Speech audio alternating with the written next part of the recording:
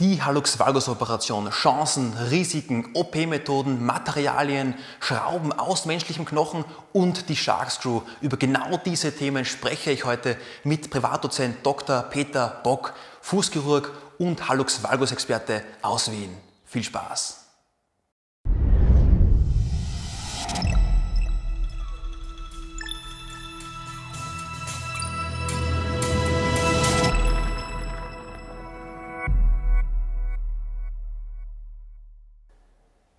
Peter, vielen Dank, dass du dir heute Zeit nimmst, mit mir über den Hallux valgus zu sprechen und ein paar Fragen dazu zu beantworten. Meine erste Frage geht gleich in die Richtung: Wann empfiehlst du denn einem Patienten eine Operation beim Hallux valgus? Also ich empfehle meinen Patienten primär die Operation natürlich nur dann, wenn sie Beschwerden haben, wenn sie Schmerzen haben. Hier im Bereich eben des Großzehengrundgelenkes, dann ist die Indikation gegeben für eine Operation. Es gibt ganz wenige andere Ausnahmen, wenn Begleiterscheinungen auftreten, wo man auch den Hallux valgus dann mitoperiert. Aber die primäre Indikation sind sicherlich die Schmerzen. Wie stark müssen die Schmerzen sein, wo du sagst dann, okay, jetzt macht es Sinn für mich als Patient zu operieren? Und wann geht es noch konservativ? Der Patient muss schon wirklich mehrere Tage in der Woche mit unterschiedlichem Schuhwerk Beschwerden haben. Es ist ja meistens so, dass die Patienten dann Beschwerden haben, wenn sie die Schuhe anhaben, der Schuh drückt. Und wenn das doch mehrere Tage in der Woche der Fall ist, dann ist das eine gute Indikation, beziehungsweise dann ist der Zeitpunkt gegeben, eine Operation durchzuführen. Wann empfiehlst du jetzt eine Operation mit der Versorgung, wo man den Patienten versorgt mit einer Schraube aus menschlichem Knochen, zum Beispiel wie in der Sharkscrew? Es gibt einige Patienten, die kommen zu mir, die wollen keine Metallschraube im Körper haben, und für die Patienten ist die Sharkscrew sicherlich die richtige Methode. Vor allem sind das auch jüngere Patienten, die eben keine Metallschraube im Körper haben wollen. Ich muss natürlich auch abwägen, welche Operationsmethode ich mache und ob ich für diese Operationsmethode auch die Sharkscrew verwenden kann. Aber genau das sind die Patienten, die, glaube ich, von einer Sharkscrew sehr gut profitieren. Wie sieht es aus mit Patienten, die vielleicht Allergien haben? Macht es da auch einen Sinn, nicht auf das Metall zu vertrauen, sondern vielleicht auf die Schraube aus menschlichem Knochen? Man muss eines sagen, es gibt keine eindeutigen Hinweise, dass eine Metallschraube im Knochen eine Allergie auslöst. Wenn wir aber unsicher sind, dann ist sicherlich die Sharkscrew eine sehr, sehr gute Alternative zu einer Metallschraube.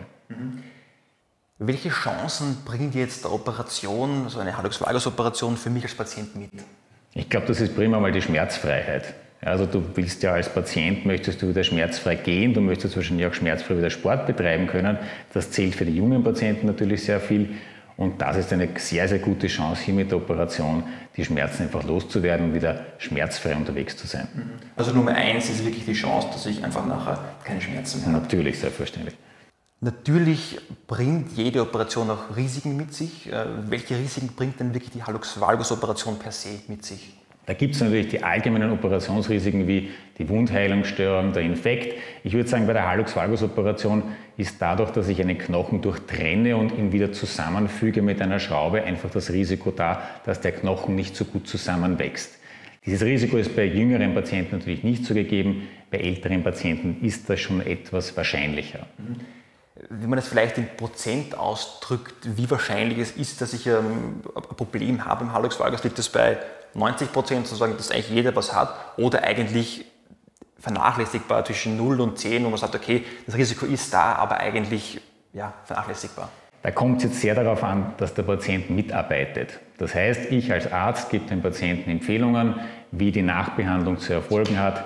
Und wenn wirklich gut mitgearbeitet wird und sich der Patient auch gut daran hält, dann schätze ich das Risiko sicherlich nur bei zwischen 1 und 5%. Das ist relativ wenig, wenn wirklich hier eine gute Mitarbeit erfolgt und sich der Patient auch an das Nachbehandlungsregime hält. Welche OP-Methoden gibt es jetzt beim Hallux valgus? Du hast vorher gerade angesprochen, wo kann man es einsetzen, leicht, schwer. Was gibt es da für OP-Methoden? Wie du richtig gesagt hast, es kommt darauf an, wie stark die Fehlstellung ist.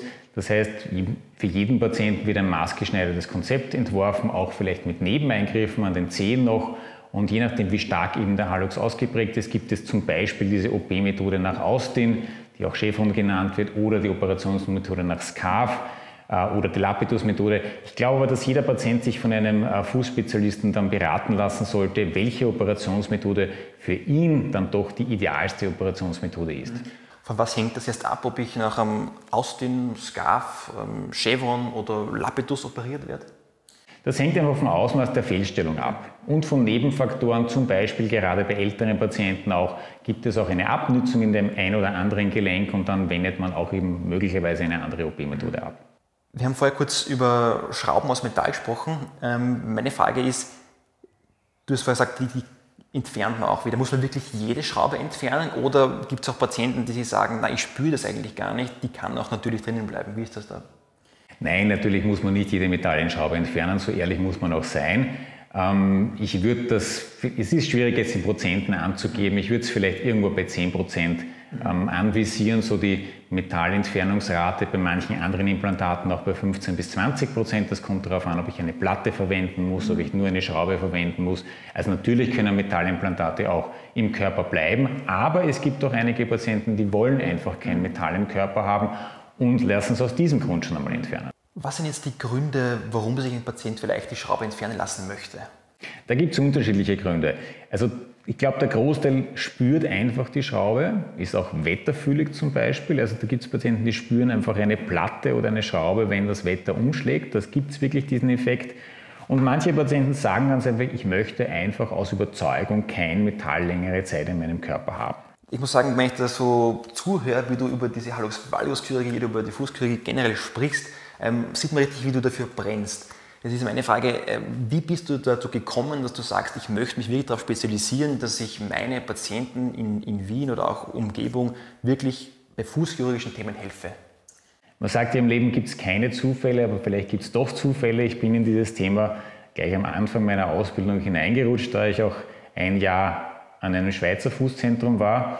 Und dort habe ich die Liebe für die Fußchirurgie entdeckt, weil die Fußchirurgie und auch die Hallux valgus Chirurgie so vielfältig ist und weil ich eben so vielfältige Methode anwenden kann und weil jeder Fuß tatsächlich anders ist.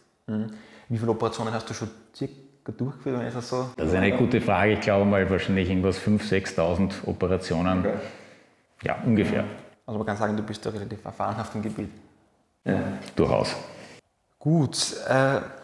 Wenn ich mich jetzt als Patient operieren lasse, wie schaut denn dann der Heilungsverlauf nach der Operation aus? Auf was muss ich mich da einstellen?